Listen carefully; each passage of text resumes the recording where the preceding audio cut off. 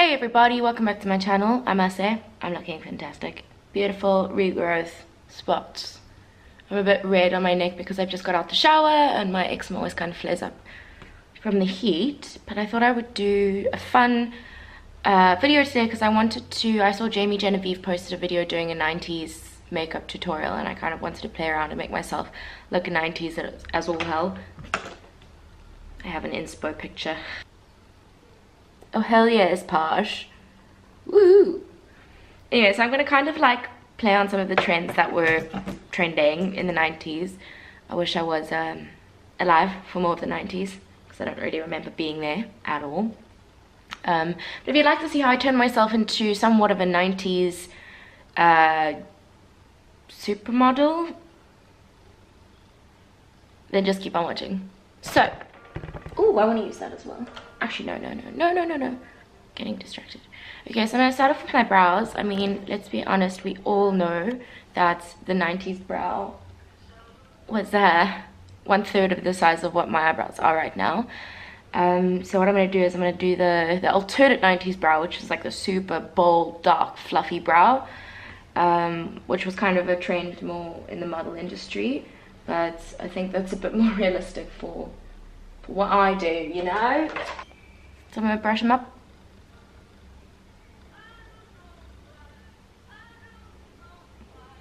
So I've got my super dark eyebrow pencil here from Essence, and I'm going to fill in mostly at the bottom so that it's more structured at the bottom, and then I'm going to use gel to kind of flick out the top.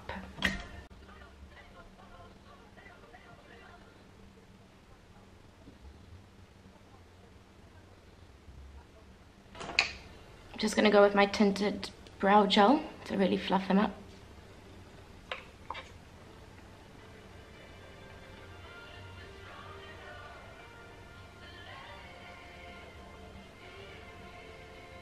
Woo! Okay. I'm gonna take some concealer.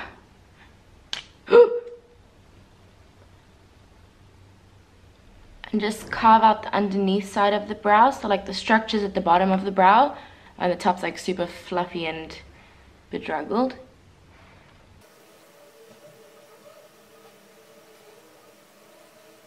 Whoa,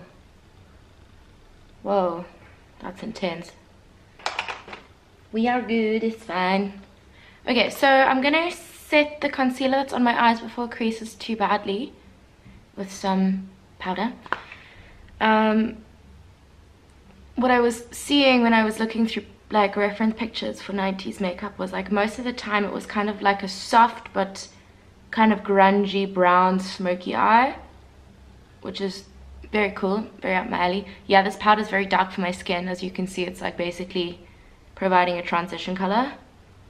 So I use this to set the base of my makeup and like lay down a transition shade onto my eyelid before I start doing any blending with eyeshadow. Okay, so I'm going to be, for my eyes, using the Jaclyn Hill Morphe palettes. Mine's a mess. Just because it's got some really nice cooler toned deep browns. I'm going to try and stay more towards the cooler toned browns. I think what I'm going to start with is just applying like a chocolate brown shade all over my lid. Like I'm just going to place it first, and then I will proceed to like blend everything out and make sure that it's super seamless.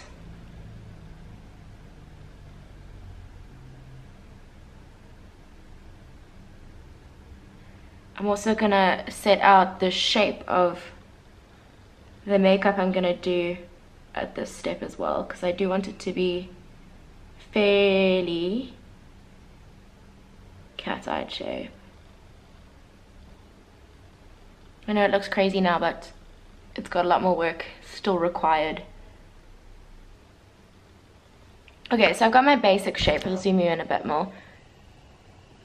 It's not even, but my eyes are not even, so I'll try and work around that as we go. I'm going to take a smaller blending brush, and I think I'm going to, this is fun. I'm going to jump into this shade and slowly start buffing out the edges of the shape that we just created. Trying not to take it too high up towards the brow. I'm going to clean up this edge with a wipe later, so I'm not concerned about dragging it too far down. With my fluffier brush, I'm just going to jump into one shade lighter than the color I've been using, just to very lightly buff over everything that I've done on the edges.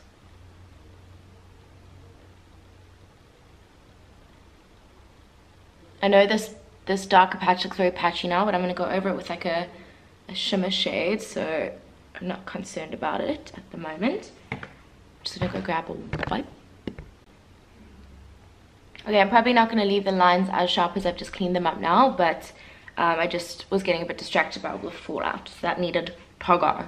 Okay, so I think the shimmer shade, because I want something quite deep as well, is probably going to be this guy. I'm going to pop some of that on and just quickly see if it's the shade that I'm looking for.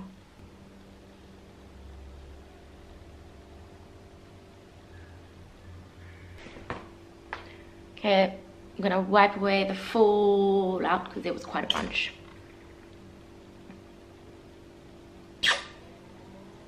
Okay, I think what I'm going to do is kind of run my brush over these harsh lines that we created because I'm not vibing with them.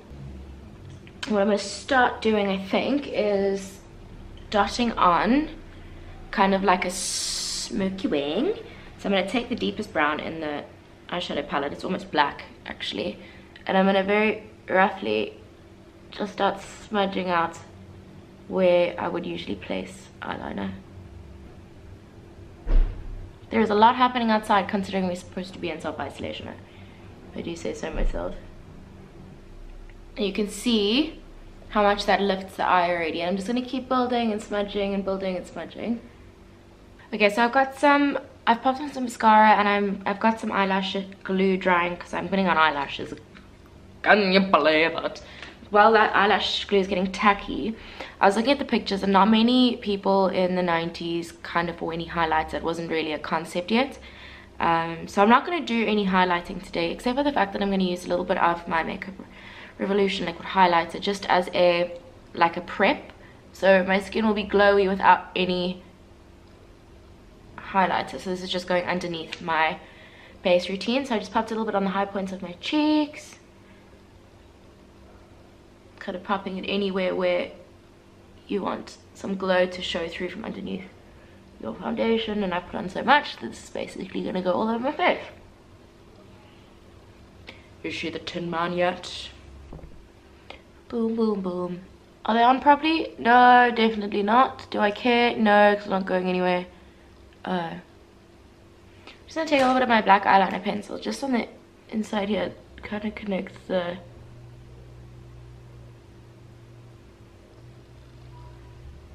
lashes to the eyelid. Okay, whatever, it is what it is. Alright, so my skin's super shiny, like the Tin Man. I can't tell if I'm out of focus or if my eyes are watery, which is probably a bit of both. I'm going to use a combination of two foundations. My Hydracoton foundation powder finish from Couleur, which is like an eco-friendly foundation. And then I'm going to add in a bit of my Photofocus foundation in the shade Classic Beige. This is a bit too dark for me. This is a bit too light for me, so mix them together. I'm going to mix it all over my face with a brush first, and then I'll go over with a sponge.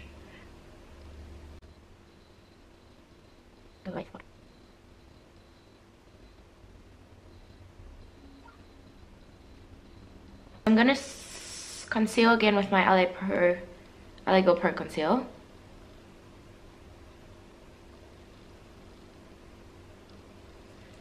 And then I'll spot conceal any other spots with something that's a bit more closer to my skin tone. The reason why I'm using a concealer that's so light is because the only like highlighting they did looked like it was concealer based and not highlighter based.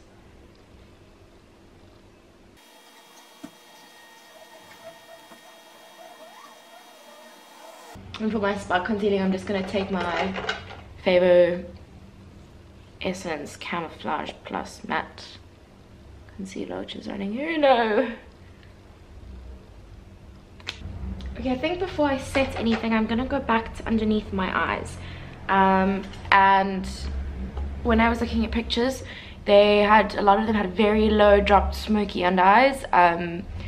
If some of it was intentional, but also because I don't think that the concealing hack was a thing really yet either. So either they would have like really dark smoky under eyes, or they would kind of just leave concealer off underneath the eyes. And you can see I've kind of done that. So directly under the eye, I haven't really placed any concealer. So I'm going to go in with that same liner brush I was using with the dark brown, and I'm going to dip into the chocolate shade and just start really, really close up underneath the lash line, connecting it almost to the wing.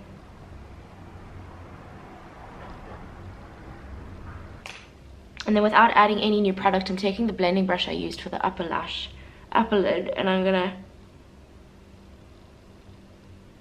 start smoking out that color. There is still product left on the brush as well, so it works in blending out the deeper shade.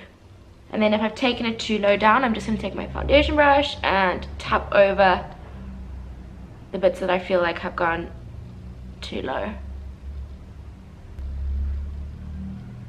But it kind of fits the like grungy nature of 90s makeup. It's kind of just, it's all a bit messy and smeared. And that's definitely something that I'm channeling right now with this makeup. I'm gonna run up around, yeah, a brown eyeliner just through my waterline. And then I'm gonna go quite heavy with the mascara on the lower lash line as well, because those like thick, clumpy, spidery lashes were very much so a trend.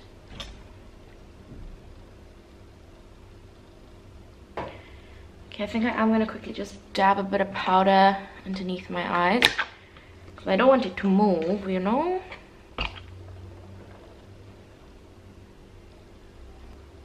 Okay, so I'm going to pop up my highlighter, and I know I said I wasn't going to highlight earlier, but what I'm just going to do, I think, is just going to pop a smidge on the inner corner of my eyes.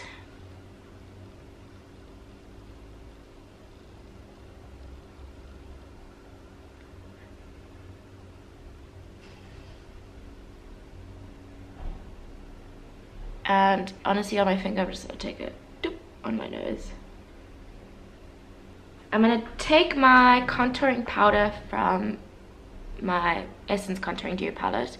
This is really pigmented, so just like do like a tiny dab. And I'm just going to take that super lightly under the jawline.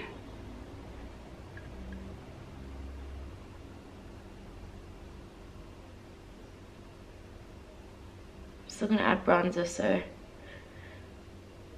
I'm keeping it quite light. I'm not going to do any on my forehead. I'm going to drop it down the side of the nose,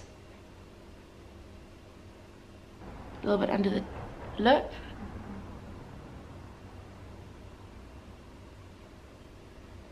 a little bit under the jawline. And then what I saw, a tip that I also saw Jamie Genevieve do, was she takes her contour and drags it out from the eyes onto the temples. So it kind of makes a cohesion between your eye makeup and your face makeup, which I thought was quite a cool trick. Blush, I'm going to use not like a pink tone blush, I'm going to use a very orange tone blush. So I'm going to use this side of the Smudge blush duo in the shade Rubies, and I'm just going to take that on a really big brush, so it gives me control of only putting on a small amount of blush at a time.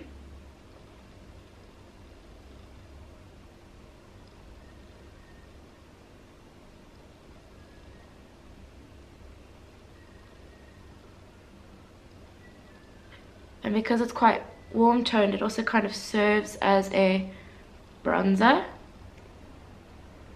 So it's easy to be able to drag it all the way back up and kind of disguise the contour within the blush. So I'm just going to take some around the top of my head.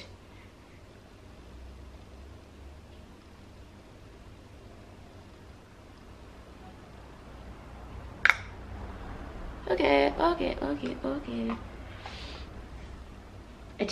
I think what I'm going to do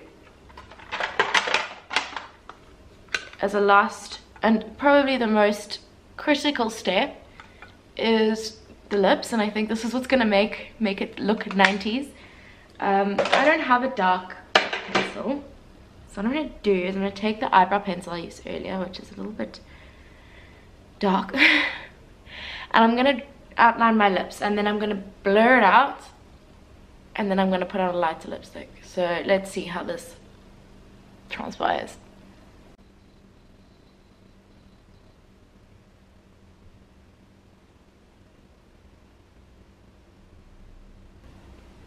Shading in the outer corners. Okay, that's my voice gone. This is like the ultimate 90s trend, besides the skinny eyebrows. I'm slightly overdrawing the top. I like it already, in all honesty. And then I've got my Wet n Wild lipstick, which is like a really light nude. Oh Jesus.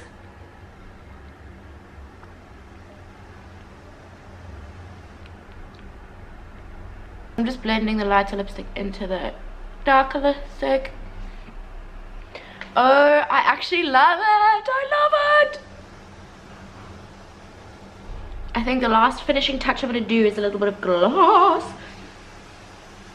I lost my gloss. Where is my gloss? Oh, this is in a dark shade. This is in the shade So Into It, which is like a bit annoying because it's not clear, but it does suit this look as well. I'm just going to put it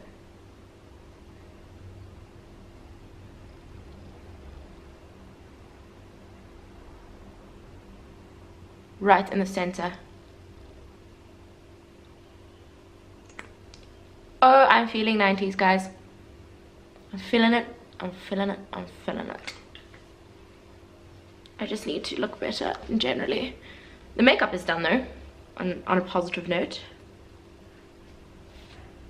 With the roots, gotta have the roots showing, gotta have the roots on display. My favorite thing about lip gloss is how your hair just gets stuck in it. I want to go to a 90s dress-up party now. After lockdown ends, can we have a 90s celebration, people?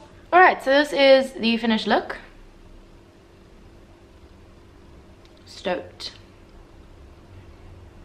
I think the next one I'm going to do is a 60s. In fact, I might do a whole era series. I've been saying that for a long time, but I have never really got around to it because it does require some research and some skill. So I think I'll get around to that, seeing as I have a million hours on my hands at this current stage of history. I think everyone does. Sounds like someone's standing in the other room. Okay, so I'm going to be going. I will see you guys in another video very soon because this is pretty much all I'm going to be doing. I think I might do a lot of like shorter 3-minute tracked tutorials, so not like long talk throughs because obviously this was quite long. It's just easier for me to do my makeup, plug in my earphones and just bang out something really quickly. But I had fun doing this, and I will chat to you guys again soon. Bye.